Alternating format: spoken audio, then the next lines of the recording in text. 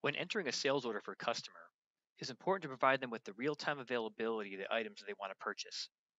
If there's not enough inventory available to satisfy their order, then it's critical to know when we will be able to fulfill the quantity they have requested. NetSuite provides the order entry professional with an easy way to obtain an available to promise date for all the items on the order.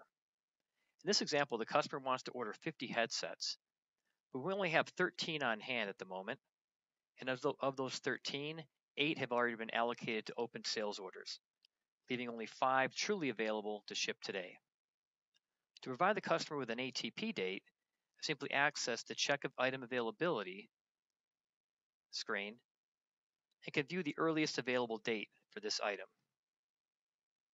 In addition, I can see open POs that haven't been received yet and all of their expected receipt dates. This customer wants 50 headsets, but because there are only 5 available and the PO due to be received on 2/19 only provides another 20 units, it will be the receipt of the 35 units on 2/27 for me to completely fulfill their request of 50.